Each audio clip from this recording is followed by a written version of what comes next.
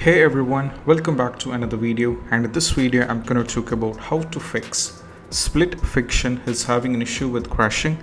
It is not launching or won't launch, freezing, stuttering, lagging, low FPS drop, stuck or loading screen, and even many more issues which is happening and how we can fix this up. So let's dive into the workaround. So the first step is all about, in order to fix the issue, we need to start with a simple restart. So to do a restart, we just need to go over here in the start icon. Now go over here in the power icon and do a restart. Once the restart is done, we just need to check. Next one, we need to launch the game from the installation folder, not from the Steam. So most of us might be launching the Steam in the background or try to launch the game from the Steam, which even causing the issue up. So before that, just go over here, right click and go to the properties, go to the installed file and make sure where the game is installed. Over here, as you can see, it is installed on G. So we have two methods. One, you can close the Steam from here and you can just go over here in the file explorer. Now from here, go to this PC and navigate to the installation folder, Steam library, Steam apps, common, scroll down and navigate to split fiction. Now from here, go to split folder, go to the binaries, Win64. Now from here, you can launch the application, which is .exe. Instead of launching it from the Steam, try launching it from here. This even helped many users as well. Next one, what we need to do is we just need to run the game as administrator and we need to run the game in the compatibility mode. So to run the game in the compatibility mode, hence within the installation folder, we can do it from here itself. Go over here in the .exe, right click, go to show more options, properties, compatibility. Click on run this program in the compatibility mode, set this to Windows 7, go for apply, set this to Windows 8, go for apply. Next one, we need to click on run this program as an administrator, go for apply and go for OK.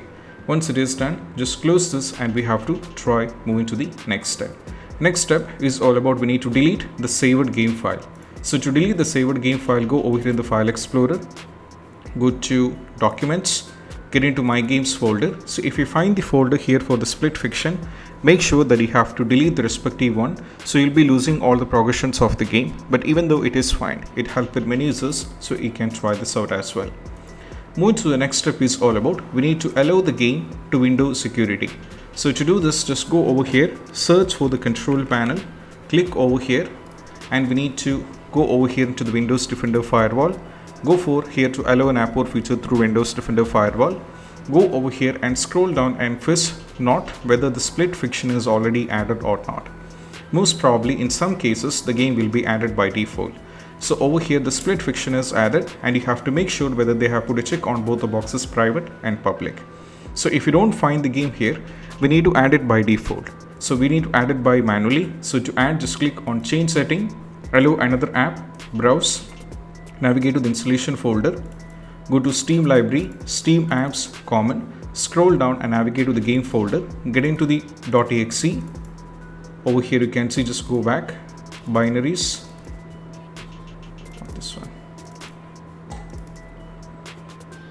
this one, binaries, Win64, and this, go for open and add it.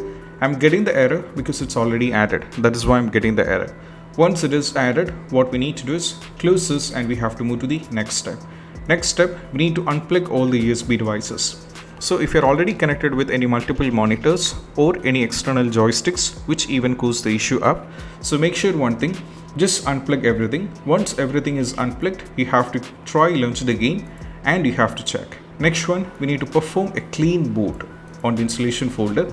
So just go over here, search for system configuration over here, click on this one. And what we need to do is go to services, go for disable all, hide all Microsoft services, go for apply, go for OK. They're going to ask you for restart, do the restart, and I'm going to skip this part, but the users who are watching this, we need to go for the restart. Next step is all about we need to disable the Steam overlay and we have to type these commands in the launch option. So to do this, just go over here, open the game. Now from here, first go over here in the game, right click, go to the properties. Make sure enable the Steam overlay while in game is actually turned on. That is one of the reasons why we end up in having the crashing issue. So we need to uncheck this or we need to turn this off and try launch the game. Still, if it's not working, we have to give commands in the launch option. So the first command is dx11, that's what we have to try. If DX11 is not working, we have to start with DX12. If DX12 is not working, we have to start with D3, D2. So these are the steps. Either we have to start with DX11, DX12 or D3, D2. So if these things are not working, just remove everything and you can move to the next step parallelly. Next step is all about what we need to do is just go over here. We need to close all the overlay and overclocking application, which is a very important step. So to do this, just go over here in the start, right click, go to the task manager. And right now you can see that a lot of things running in the background. And all these things are actually utilizing the performance. And that is why whenever we launch these kind of games, we end up then having the crashing issue. So just go over here. And if you find anything like a Discord, a Diva Tuner, Epic Games Launcher, MSI Afterburner and all those things, all these things can be removed from here. And once these things are removed, we just need to close this and we have to go back and try launching the game. Next one, we need to run the game on dedicated graphics card. So to do this, just go over here, search for the graphics settings and you have to click on this one.